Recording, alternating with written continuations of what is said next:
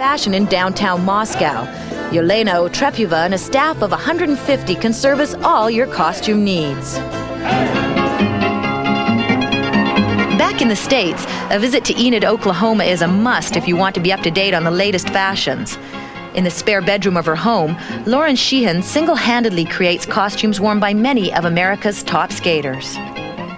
You're packaging a product, to put it quite bluntly. You want the dress to be well fitted. It needs to fit the music, but it also needs to fit the personality of the skater. The designer's work should satisfy two requirements. The costume has to create a certain image and at the same time meet the demands of figure skating. In the early days, the main requirement for a skating outfit was warmth, not glamour. Events were held outdoors, and long underwear was often worn under coats and jackets. Sonia Henny changed everything. Skirts went up and restrictions went down. Sonia won 3 gold medals for Norway from 1928 to 1936, and her costumes revolutionized the sport.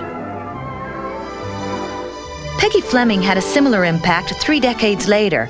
Her dresses were made from new stretch fabrics, and their sleek, elegant look continues to influence today's designers. The dress becomes a frame. You wouldn't want to only notice the dress, you really want to notice the girl. You're trying to enhance her look. I always like designs that are never pretentious. They always strictly correspond to the image of the athlete. Yelena gets her inspiration from Russia's rich cultural heritage. Lauren keeps track of what's happening on the fashion runways in New York and Paris. Glitter is her specialty. I often say, you may fall down, but you're going to look real good going down.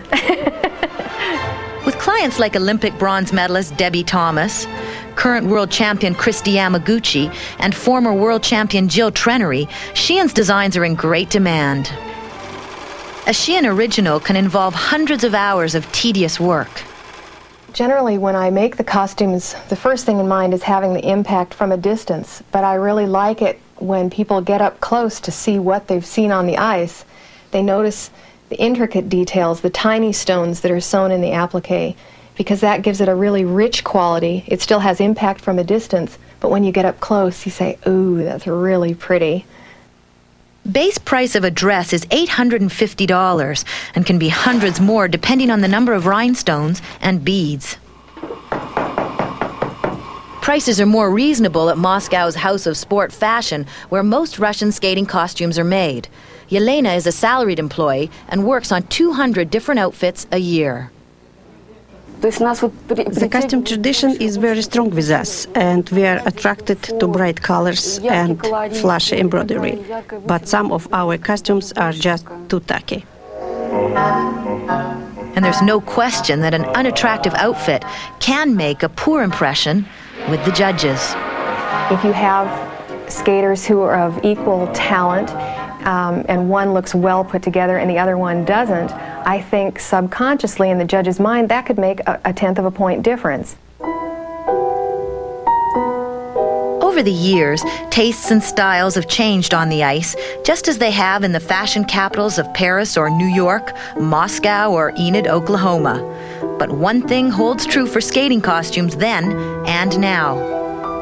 When these kids reach world-level competition, most of the time they're doing about the same tricks. They all have a little bit different way of expressing it, and the costume is another way of bringing that personality into the light, and there's a lot of value in that for me. So, good morning, Harry. The Dream of Love has been performed now for the